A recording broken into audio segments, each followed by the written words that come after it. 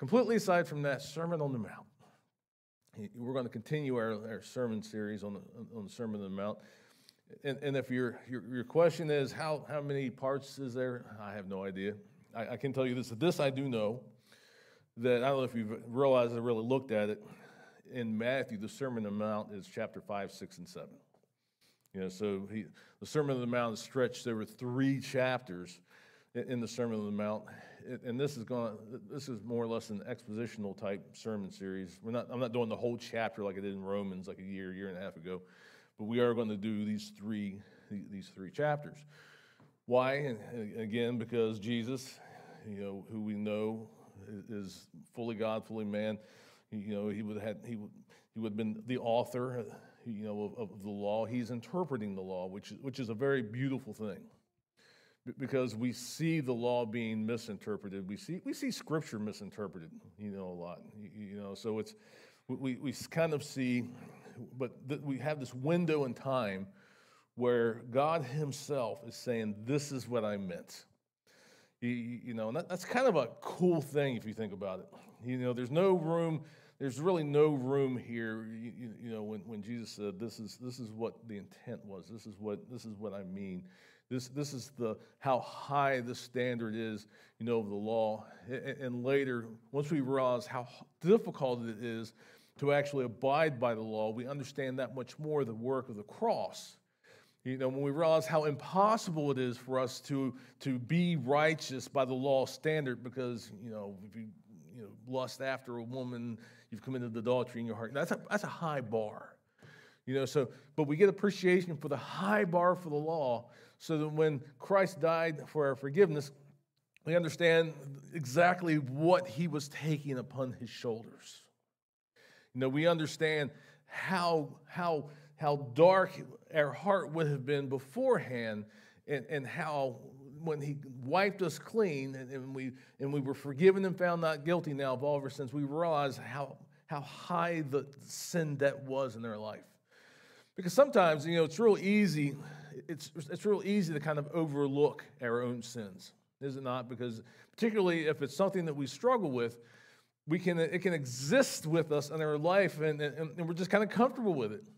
That's one of the reasons that I think the Bible says that bad company, it corrupts good character. Why? Because when you're around something and you start being okay with it, you just start relaxing around it. So I think that's the way it is sometimes with our sin. So every once in a while, it's nice to have somebody like Jesus come along and say, you might feel comfortable with this. This is the standard. And this is what the Sermon on the Mount is. I mean, ginormous. It's huge. Well, last week we actually finished the first chapter, chapter 5. We're going to dig now into chapter 6. The first 4 verses kind of go like this. "Be careful not to practice your righteousness in front of others to be seen by them. If you do, you will have no reward from your Father in heaven. So when you give to the needy, do not announce it with trumpets, as the hypocrites do in the synagogues and in the streets, to be honored by others. Truly I tell you, they have received their reward in full. But when you give to the needy, do not let your left hand know what your right hand is doing, so that your giving may be in secret. Then your Father who sees what is done in secret will reward you." There's a lot here. And again, and I've mentioned this time and time again, over and over and over, one of the most important things in whether we're right or wrong by the law, a lot of it has to do with our heart condition. What your intent is, and what's in your heart means everything to God. Everything. So when we see this thing about giving, so what is he talking about?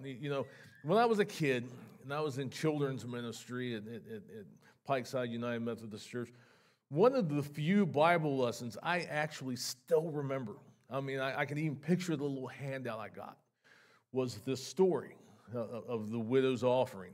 In fact, we're going to look at that in a second. But we kind of saw the Pharisees and stuff off to the side, with their bags of money. They were giving it. And of course, this is a kid's illustration. But we see that they were making a big deal. Look what I have given. I've given the Lord so much. I've given, look at this, I give the Lord all of this. And then off to the side, and again, we're going to look at this passage. We see the little old lady, and she had two, they're called mites, the widow's mites, we call them. They look like two little pennies in the picture, and she's very quietly off to the side, and she puts her two little mites in. We're going to look at that. But what is Jesus saying here? Don't make a spectacle out of your giving. You don't need to be, you don't need to, okay, I put in an extra $100 bill in the offering. So God, good Lord, everybody, I put in an extra $100 in the offering. Think about all the hungry people that are going to get fed because of me. Thank you, Jesus. That is not, that does not honor God. If the Lord has blessed you, particularly in a paycheck, and you put in an extra $100 for it to be used for the work of the Lord, you don't have to tell everybody about it, because once it's been put into the work or the service of the Lord, we have to trust Him for that money to be used, and for God to lay on the hearts of leadership to be used in the way that God wants it to be. But we're not supposed to be making a big deal out of it. We're not supposed to, I tithe 20% of my check. You don't be going around telling you, God bless you if you do.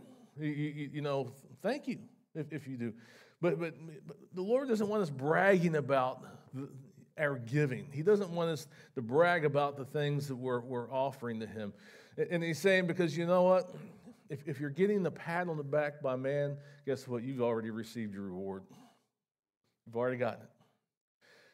So that would tell me, a good motivation for me to keep my lips shut and, not make a big deal if I do something, is I would rather be rewarded in heaven than be rewarded with the words of the pat on the back by man. So let me tell you something about the pat on the back of men. I've had that a few times in my life. Where someone's like, oh, you did such a good job on this. Like I got that distinguished service medal, and there was this ceremony, and I got this cool little thing. It's like, you did a real cool thing. You want to know what? I walked away from that. The only thing I got that little medal somewhere in a box, somewhere in my house. I got my reward for it already. Somebody already made a big deal over it. What I would rather have seen is nobody have known what I did, and then when I get to heaven, you say, hey, guess what? Think about it. You should have seen this time that there was this guy trying to hang himself in the tree, and Greg climbed up that tree, was fighting that guy to keep him from hanging himself, cuts that thing and drags him out of the tree. I'd rather have Jesus telling this story than getting a little piece of metal attached to a ribbon. Do you see what I'm saying here? I would much rather receive the reward from heaven. Because let me tell you what, it doesn't matter how big the reward man can give you. It is nothing in comparison to what the Lord can give you. It just can't. You can't outgive God. We can't make a big enough deal over anything anybody does or any giving that they do more than what Christ can. And let me tell you what, I would rather have the praise of anything I've ever done on the lips of my Savior than anybody else. Because that's what really, really matters. That's what really, really matters. So, yeah, maybe we shouldn't talk so much about it because we would rather receive our reward in heaven. So here's the story I was just telling you about. This is in Luke 21-4. It says, as Jesus looked up, he saw the rich putting their gifts into the temple treasury. Picture these rich folk with these big old bags of money. It doesn't even say they put it in the offering box. They're putting it in the treasury. You should put them bags of money in there. And he saw the poor widow put in 2 very small copper coins, as widow mites. I've got one that Mom gave me. I'm assuming it's a replica, but the thing's only like this big. And if I recall from my church lesson when I was a kid, it's like each one of those aren't even like worth a penny today. It's a little bit. It was just a little bit. But Jesus says, truly I tell you, he said, this poor widow has put in more than all the others. All these people gave their gifts out of their wealth, but she gave out of her poverty, and she put all that she had to live on. So what did she do? Those 2 little tiny copper coins, dink, dink, as opposed to the big old bags of money over here. What blessed Christ's heart? It wasn't the big bags of money. Let me tell you about the big bags of money. All the cattle on the hill, guess what? He already owns them. There's nothing here that isn't already his. So if you're going to try to impress God with your giving, if you're going to say, oh, I'm going to give $50,000 this year, you know, you're not going to impress God. What impresses God is the attitude, the joyful giving. This lady, she gave all that she had. You know, you can't impress the creator of the universe with gold. You can't impress him with diamonds. You can't impress him with platinum, because guess what? He made it in the first place. He made it. But what impresses him is when the heart is pure. And when they give, and this woman gave all that she had. So what was the even bigger gift here? What was the bigger? We're not talking about the little thing. What did she give him? She gave him her faith. For her to have given in the offering everything that she had, that says, I have the faith that God's going to take care of me. And that it doesn't matter what I have in this world, he's more important. Did you catch that in the story? Did you catch that in the story of the widow's offering or the widow's mite, whatever you call it? That she's saying, well, everything that I have, he's worth more to me. He's given me everything, so I'm going to give him everything. So this isn't an offering lesson. This isn't an offering sermon. I'm not up here to try to like bolster the the giving in the plates out or the boxes out there. That's not what this is about. This is about understanding that I don't care if you put in a penny or you write a check for thousands of dollars and put it in there. Do it with the correct attitude. Do it with the attitude of, I want to do this for my Lord. I want to do this because I love him. And make sure your heart is right. Because I will be honest, if you're giving and your heart's not in it, just don't even do it. And Kathy's like, don't tell them that. She watches the pennies. That's why I say, no, don't tell them that. But I would rather you keep your money. I'd rather you not put a dime in that offering if you're doing it because you're trying to impress me or anybody else. Because here's the thing, you want to be honest, I have no idea what anybody gives. I don't count the money. I don't look at it. I don't care what anybody gives. What my thing is whatever the Lord lays on your heart, do it. You know, this isn't even a lesson about the tithe. What this is a lesson, your heart attitude. You know, I will be more excited that if you put in a few pennies and you did it for the joy of the Lord and to please him, as opposed to trying to just make sure the lights stay on. And the lights need to be staying on. But you know what I'm saying. It is so important that we give with a good heart. Here's another story, John 12. We're going to look at a couple little slides here, just 3 quick slides. 6 days before the Passover. So what does this mean? Actually, let me read on. 6 days before the Passover, Jesus came to Bethany where Lazarus lived, whom Jesus had raised from the dead. Now I can stop there. So this visit to Bethany, this is after Lazarus was raised from the dead. This is 6 days before the Passover. So let's kind of put this in perspective. When in the life of Jesus is this? This is 6 days before he's tried and crucified. So this is kind of the end of the story as far as his earthly ministry. We're getting there. So this is a very important thing. This is shortly before he was crucified.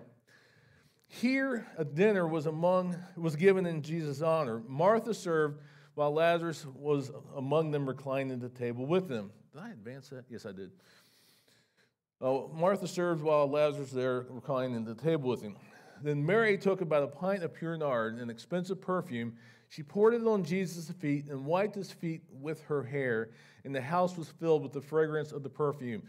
Let me explain to you something about nard. You want to talk about expensive? It's expensive. You know, let me tell you what. I don't know if you've ever gone to, I've never seen some of these places where they have these real expensive perfumes. I don't know if you just want to go in like the perfume store. You know, you look at some of the prices like $150, $200, $300 for a little bottle. You know, this was like way more expensive than that stuff. This was like expensive stuff. This nard, this pint, this is about a half of a liter. You know, if you're a metric person, this is about a half of a liter of nard this really super expensive perfume that she pours on the feet of Jesus. And here's where it gets even crazier. She anoints his feet, and she gets down and she uses her hair and dries off his feet. Can you imagine? You want to talk about service? You want to talk about a pure heart? You know, what blows me away about the story when Jesus washes the feet of the disciples, other than the fact that he still washed the feet of Judas? I'll tell you what, I wouldn't have, because he knew it was going to be that. If it was me, I would have just like, I'm going to wash your 11 feet. You know, Judas, sorry, go do what you're going to do. You know, lucky for you, I'm not him. But why was that such a cool thing? Because he lowered himself or humbled himself to the lowest position or the lowest station that he possibly could of in that context, in that society. Because the person who had to wash feet, it was a low place. And you know, if I recall, I've even read someplace in the law where the master couldn't even make the slave do it. I mean, it's just a nasty thing. Why? Because they're like wearing sandals. And they're walking on dusty roads. I mean, they got the dirt in their toes and everything else. And it's not a... So feet were not a good thing. I know a lot of people just don't like feet anyway. But I'll tell you what, this particular thing, at this time, not only does she anoint his feet, she towels them off with her hair. You want to talk about somebody who was in love with Jesus? Well, let me tell you what, it was Mary. And when I say in love with Jesus, I'm not talking about in a boyfriend, girlfriend type way. This is somebody who just loved Jesus. Loved Jesus. Mind you, what did he do just a little bit before that? She raised his brother from the dead. I mean, she had lots of reasons to, but we see even before that, she was somebody who liked to be at the feet of Jesus. Why? Because she just loved to be with him. So this we're going to continue on with the story. But one of the disciples, there's that Judas. You know, Judas is the guy, whenever you say Judas is scary, everybody should go, boo, boo. You know, Judas, that's the traitor. That's the bad guy in almost every story, who was later to betray him objective. Why wasn't the perfume sold and the money given to the poor? It is worth a year's wages. Okay, so now we really understand the worth of that nard. So let me tell you what, that would be like me working from January 1st to December 31st, getting it all in one big paycheck and going out and buying a half a liter of perfume to pour on the feet of Jesus. Big deal. He says that's a year's wages. But here's where John calls him out on it. He says he didn't say that because he cared about the poor, but because he was a thief. As keeper of the money bag, he used to help himself to what was put into it. So think about this. Again, it's the heart. It's the heart.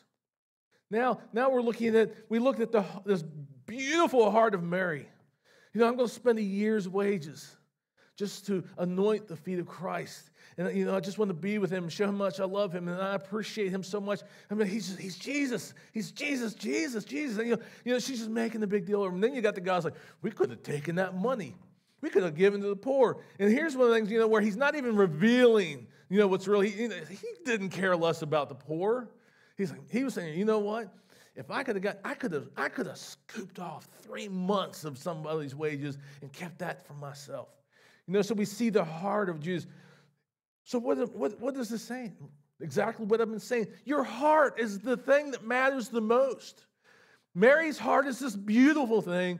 Judas's heart is this dark thing. And the very end of that, Jesus says, leave her alone. He says, it was intended that she should save this perfume for the day of my burial.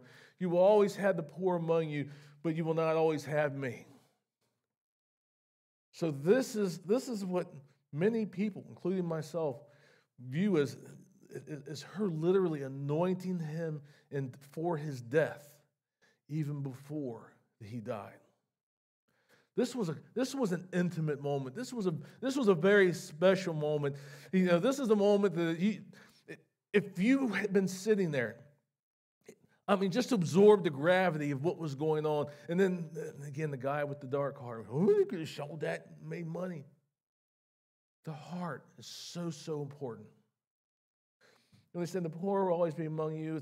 You won't always have me. So it's okay. He said, especially in this context, they didn't realize in just a little over a week, he was going to be gone for a short period of time. And that after that 3 days, that another very short period of time, he was going to be in the body away from them. I don't think they truly understood all of this. But what he's also saying, it's okay. It's okay to make a big deal over Jesus. It's okay for us to make a big deal over Jesus. It's okay to give him our very best, as long as it's because of our heart, because of our love for him. One last example. In this story, the Lord tells David, he says, go out and buy this place and build an altar. So David goes to this guy named, I'm assuming this is Araunah. We're going to call it that, even that's not how you say his name. And he came to this Araunah guy and says, okay, I want to buy this. And the guy's like, oh, I'll give it to you. I'll give you the land. I'll give you everything you need. I'll even give you the oxen. You can sacrifice to the Lord. I'll give you all this. And what's David say? He says, no, I insist on paying full price. I will not take for the Lord what is yours or sacrifice a burnt offering, something that costs me nothing. So here's another piece of it. There is this aspect of giving, that there should be some level of sacrifice. David's revealing this, that there should be some level of sacrifice, but we shouldn't be focusing on the sacrifice. We should begin focusing on the Lord to whom we give the sacrifice. So David's saying, I don't want to give to the Lord something that costs me nothing. It should cost me something. Sermon on the Mount. I'm telling you, Jesus ties so much stuff together. The last little section we're going to look at is this. We're going to start out Matthew 6, 5 through 6. And when you pray, do not be like the hypocrites, for they love to pray standing in the synagogues and on the street corners to be seen by others.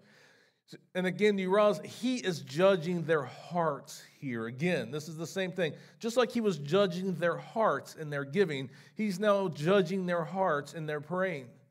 He says, truly I tell you, they have received their reward in full. Here's this reward thing again. They've received their, they're getting the pat on the back of the man for their, oh dear God, we thank you, Lord, King of the universe, giver of the vine, provider of all things. Oh, dear God, we appreciate you so much. And they're using this big language. They're using these big words and these long prayers, and they're trying to impress people with how smart they are. And what's Jesus saying? I'm not that impressed. It's like that Shania Twain song. That don't impress me much. Here's the beautiful thing about prayer. And here's a little side note thing. Your prayers don't have to be big, fancy, wordy things. They really don't. Because I'm going to tell you what, you're not going to impress the Lord with your vocabulary. You're not going to impress the Lord with your vocabulary. You're not going to impress the Lord with how much scripture you can pray. Mind you, I think praying scripture is important. Because that ties your prayers with the promises of God and with the things of God. So I'm not saying don't pray scripture. I think that's huge. I think that's wonderful. But you're not going to impress him with how many verses you've tied in with your prayers. He says, truly I tell you, they've received their reward in full. But when you pray, go into your room, close the door, and pray to your Father who is unseen. Then your Father who sees what is done in secret will reward you. Again, where do you want your rewards? You want your brothers and sisters in church to be patting you on the back about your cool prayers, or do you want the Father in heaven to reward you in heaven? And again, I want my reward in heaven. I want my reward in heaven.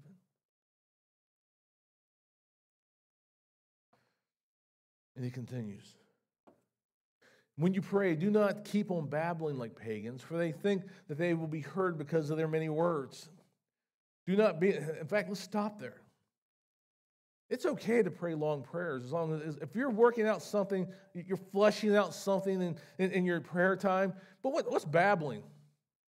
Babbling has nothing to do with how the length. Have you ever heard somebody that would just yammer and yammer and yammer and yammer and yammer, and at the end of 20 minutes you're like, what did they just say? You might think that about me sometimes on Sunday mornings. But that's babbling. What he's saying is, it's okay to pray as long and as hard as you want. We see Jesus do that. We see Jesus going off by himself to pray to the Father. We see him at Gethsemane just really praying his heart out, and in a time where he's under so much stress, he's bleeding, he's sweating blood. So it's okay to bring these things and talk to the Lord as long as you need. But he's saying you don't have to be like them, for your Father knows what you need before you even ask. So he's saying, bring these things to the Lord. Bring your concerns to the Lord and bring them to until you find that release, or you just really feel like you've just broken through. But you don't have to just yammer. But here's the other important thing. Even if you pray long prayers, it's okay to pray long prayers. But it's also okay just to be, God help me. God help me. I'm at the end of my rope. I don't know what to do. Do you realize that prayer means more to him than anything else? That, God help me. You're saying to the Lord, I know I need you. I know I don't know what to do. And I need you.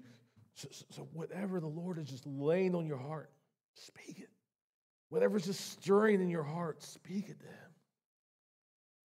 to him. And is it important sometimes, and this is why I don't want this babbling thing to be a hang-up.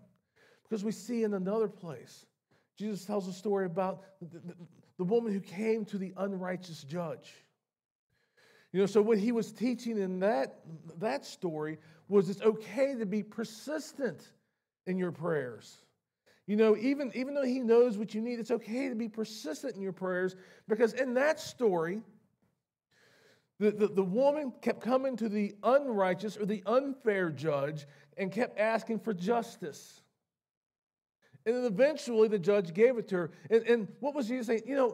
If even through persistence, even a not so good judge will eventually give justice, how much more quickly would a good judge want to answer your prayers? So we see it's okay to be persistent in prayer. There are people who pray for the salvation of loved ones for 10, 20, 30, 40 years. It's okay. He wants you to be persistent in your prayers. And he wants you to come to him with just this open heart of realizing who he is.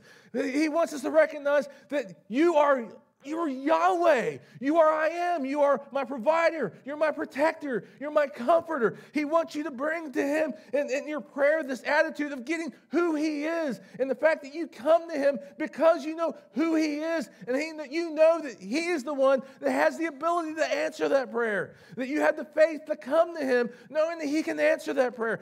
That is what attracts God. That is what attracts God. And then he continues with this little piece. We see this expanded someplace else.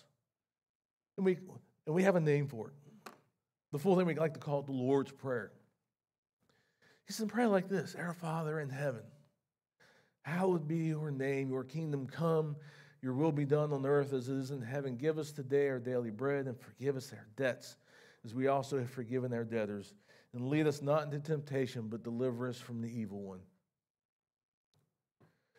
here's something that's really important about this. And I'm at 11:30, so I mean, trust me, I get where I am. But this is something you could do an entire sermon on, just this little bit of thing. Are we supposed to treat the Lord's Prayer as almost like something that we just recite it in a religious way? Our Father, which art in heaven, hallowed be thy name. Thy kingdom come, thy will be done. Just like it's something we're just saying because he said, oh, pray like this. The answer is no. But what he's showing us here is what's important in their prayer. Recognizing that God is our God, that He's in heaven, He's our Father in heaven. Recognizing that He is holy. Hallowed be your name. Recognizing that the kingdom of God has not only been established here, it's coming in a greater and greater way. And that there's a time when we will be living just in the kingdom of God. Recognizing the greatness of what that means. We're supposed to be praying that the will of God happens here, just as it is in heaven. That's not words, it's an attitude of God.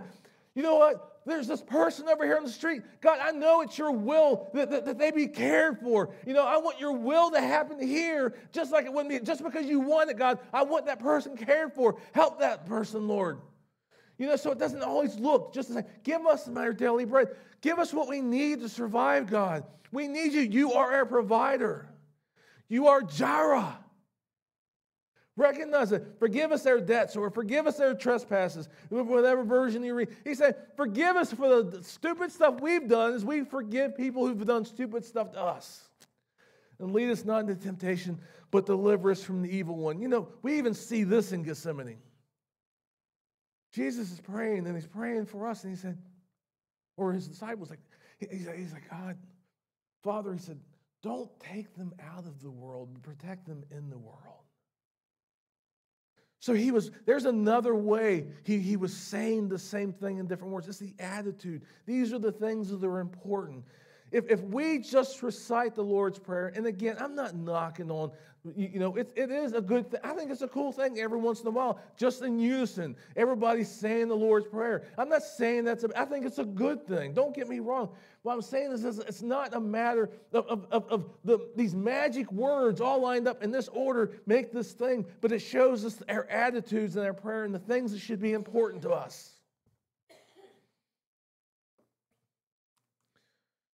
And he ends with this, in this passage. Well, he doesn't end with this. This is where we're ending with it today. For if you forgive other people when they sin against you, your heavenly Father will also forgive you. But if you do not forgive others their sins, your Father will not forgive your sins. Can I be honest here? That's a difficult passage for me. That's a hard passage for me.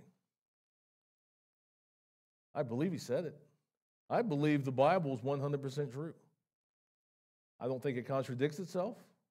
I don't think any of these things. But, so when Jesus says, this is some heavy words here.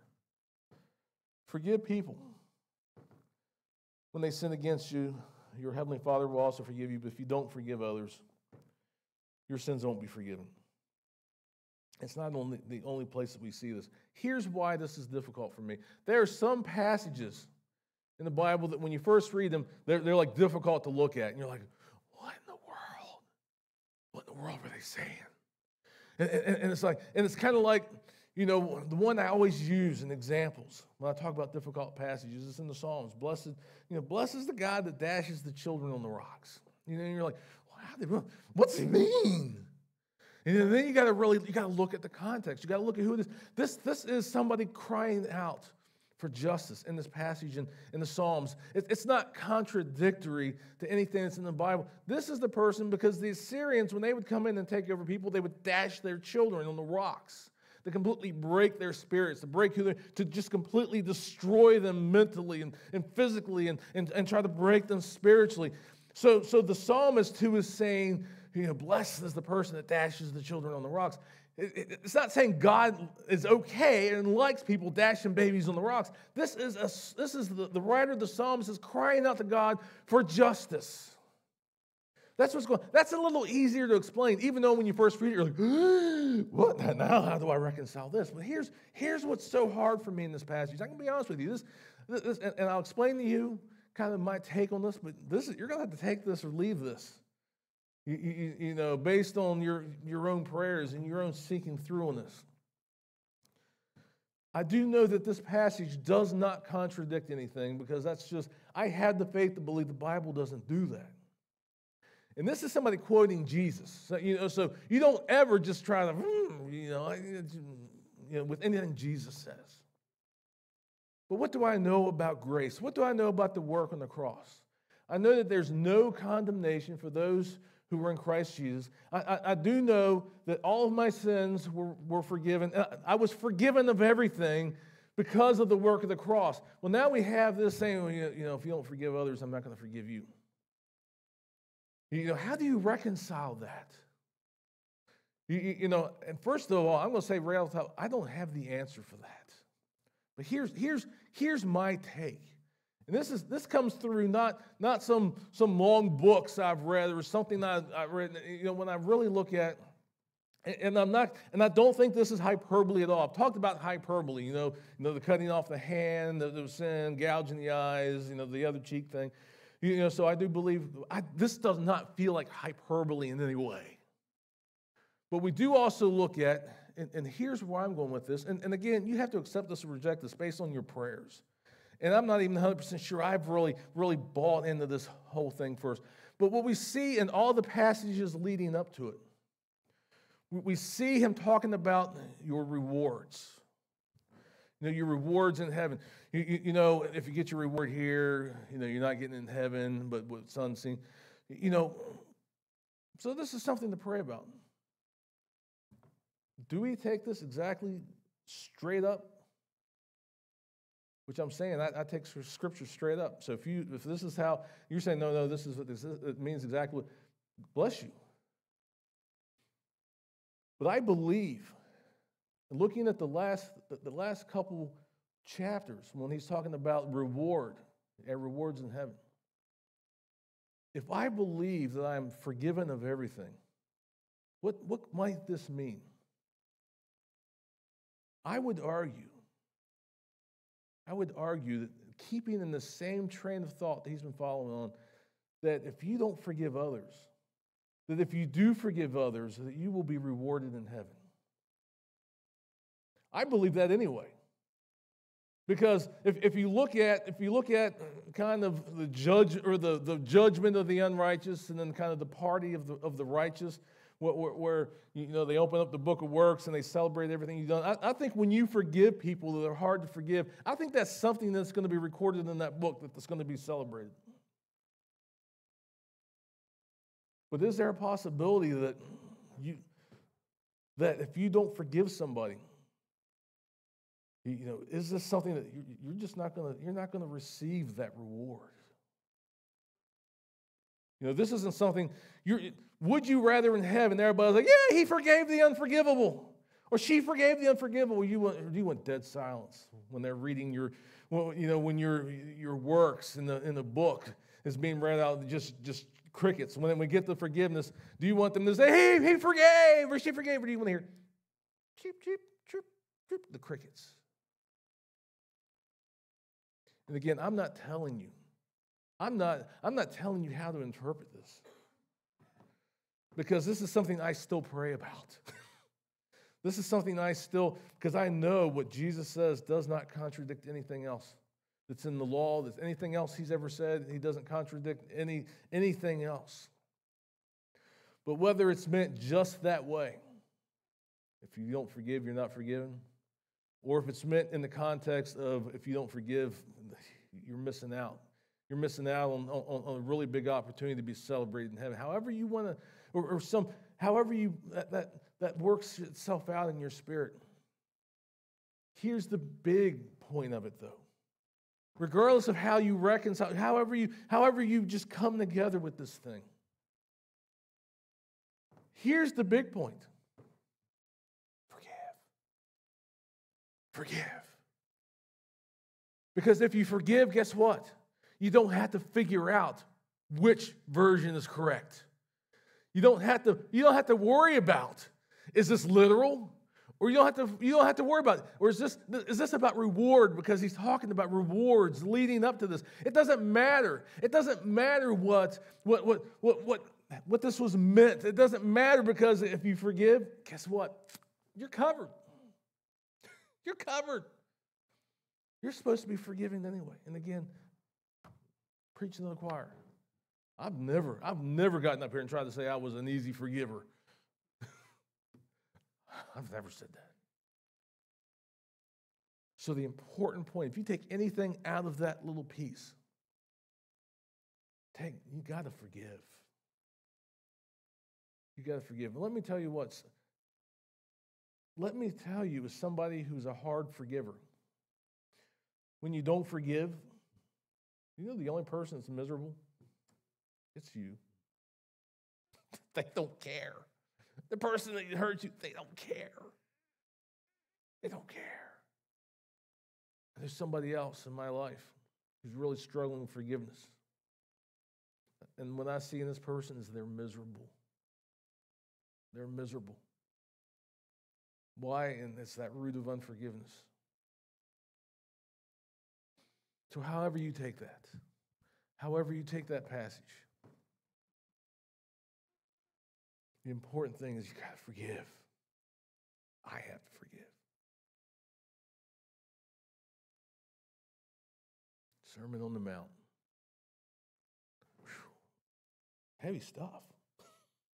Makes your head hurt sometimes. But I am so thankful. I'm so thankful for this passage. I'm so thankful for everything that he said that Matthew recorded in these 3 chapters, because it gives clarity to so much. Let's just go ahead and pray. Father,